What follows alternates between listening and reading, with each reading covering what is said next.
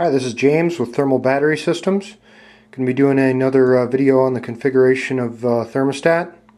This is a Honeywell Focus Pro 5000. There's the model number, and I'll put a link below to the installation and owner's manual. This is the thermostat here. In order to get into the configuration menu, you press this button and this one, hold them down. Okay, the first item is setting up this thermostat for how many stages of heating or cooling it'll have.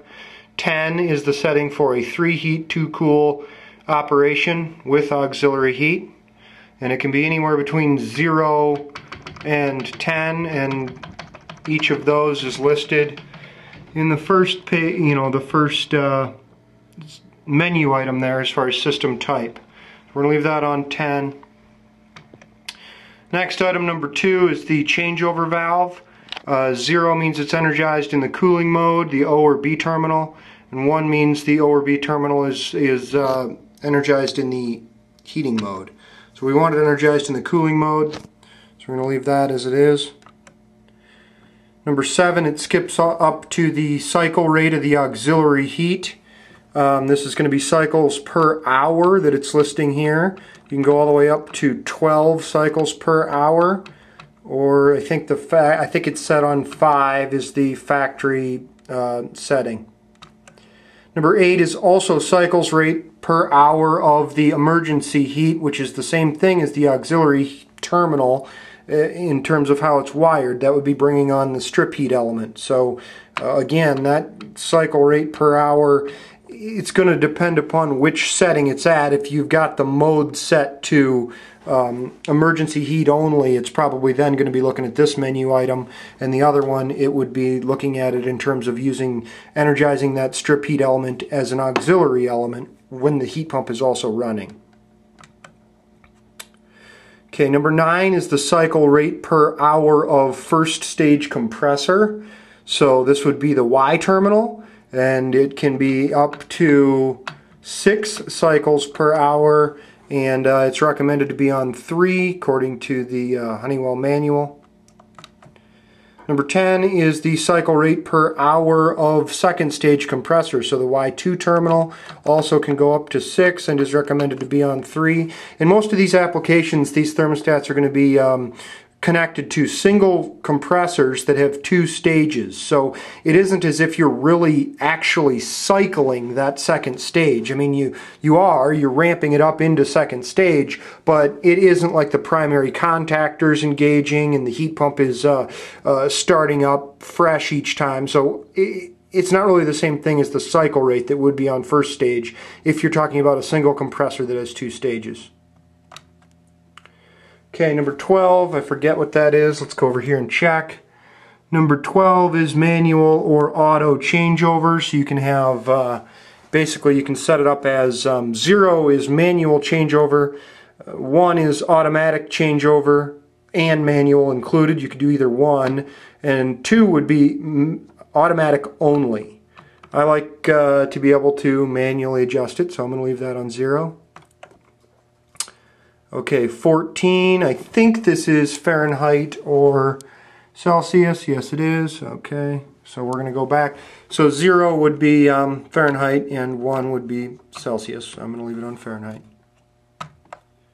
15 is the compressor protection. So you can do anywhere between 1 minute to 5 minutes of delay between. It's kind of another one of these cycle protection things, similar to the other ones earlier, except for this one will say it won't let it come on within a certain number of minutes if you have this compressor protection on. Most heat pumps have internal compressor protection, and just in testing purposes, I shut this thing off so I can get quicker. I can make the terminals energize faster without that internal delay. Okay, 26 is the auxiliary heat control. This is worth knowing whether or not this is the. It's 0 would be on comfort, 1 would be on economy. Essentially, if you have a system where the strip heat is coming on too often, and the customers are complaining of a high utility bill and you determine that's because they are messing with the thermostat set points a lot and that's bringing on the strip heat, it's better to leave this on 1, which would be economy. You're going to have less likelihood and more delay before the thermostat is going to bring on the strip heat. And 0 is, again, comfort, where that's going to be bringing the strip heat on in a faster manner. Okay, so 27 is just your high limit of 90, and 28 is your low limit there on cooling of 50. So that's that. Takes you back to 1, so essentially it should be configured. And let's try and make it work now. Okay, so the system is it's saying 73 with this light shining on it. Let's take the system to the heating mode first, and we'll bring it up to a call. So we should start to get a call here. There we go. So what we've got is the G terminal has energized, the Y terminal has energized. We do not have second stage, we do not have strip heat, and of course we do not have an O terminal. So right now the display is reading heat on, and if we try and take it up higher and we want more stages to come on or something, there is not a fast action anticipation rate menu item in this. So what I've determined is that it, depending on the cycle rate, is going to depend on how off or how long it takes to bring on the second element, and also depending on that comfort setting that you put in there as far as how long it waits and anticipates whether or not it's gaining on the set point before it brings on the second stage compressor. So obviously, I mean, we're asking for a lot of heat there when we just got second stage. So that was approximately 1 minute after the initial heat turned on, it brought on that second stage.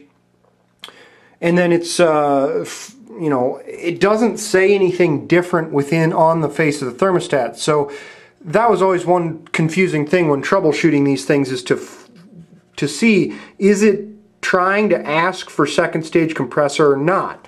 Well, we would have no way of knowing by looking at the display. It does not say heat on +2. It didn't change the display any when that minute passed and then it energized the second heat. Now, it will actually say auxiliary heat on as soon as it decides the next minute goes by, and that should be happening pretty quick here. But you know, we'll just make sure that we're still asking for lots of heat there. It will energize this this W terminal, and then when it does that, it will say auxiliary on. There we go. We have auxiliary heat on. Okay. So take it back down now. It's going to leave everything on again until we get it down to the area, and then it'll take those back off. Okay. Now let's go into, we can take it to the emergency mode and then give it a call, and then we should just get fan and we should just get W terminal. So G should come on. There's G and W terminal came on. Okay, now let's take it out of emergency heat and go to cooling. Take it down. Give it a couple degrees under. So now we should get fan, first stage compressor, reversing valve. We got that.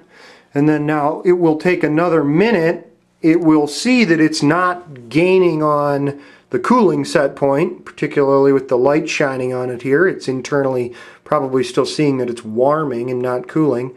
But you know, I haven't been able to make it do anything as far as, you know, moving the set point further away and getting it to automatically bring it on, even though I believe we left it on that on 0, which was the comfort set point, which should be bringing on the second stage compressor faster. But in any case, what I've seen is a 1 minute wait time with the way that I have it configured, and then it'll be bringing on the second stage. So it should be just a second longer, and we'll see that happen. And then we will have basically covered our bases to make each of the calls occur how we wanted it to. So there it was. Y2 is now on.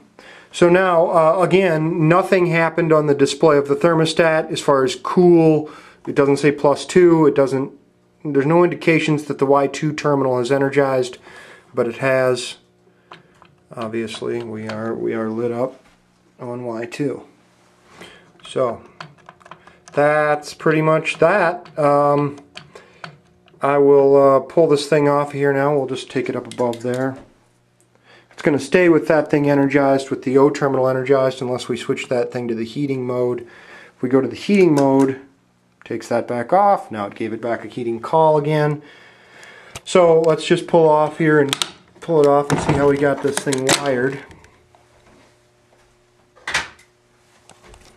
Okay, so if you'll notice at the top it says conventional, at the bottom it says heat pump. So going across the bottom we've got our R terminals jumpered together there. We've got the Y terminal, got common, which is again optional if you've got batteries in it. We've got the O/B terminal. We've got the G terminal for the fan. We've got the auxiliary/E terminal, which is, again, it's the same terminal, so whether you want to call it auxiliary or emergency. And then we have the Y2 terminal, and then we have the L terminal. The L terminal is an output, which would be for a fault. In case, in other words, it's an output from something like from the heat pump that would tell the thermostat that the heat pump has locked out or is having an issue. So that's pretty much that. Thanks for watching.